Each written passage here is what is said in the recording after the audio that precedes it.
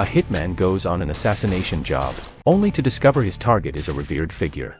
In a crowded conference room, the hitman retches up black bile. Turns out he's battling cancer. The revered one offers a solution. Join us, and your cancer will vanish. The hitman buys in, even burning through his life savings. But then a child vomits black liquid too. That's when the hitman realizes they've been drugged, deceived. The hitman falls victim to an ambush, nailed into a coffin and buried in the wilderness. He escapes hungry for vengeance. He storms into the auditorium. A shot rings out, taking down the revered one, counting up the sins, while the revered one scrambles to defend himself. A bullet through his head.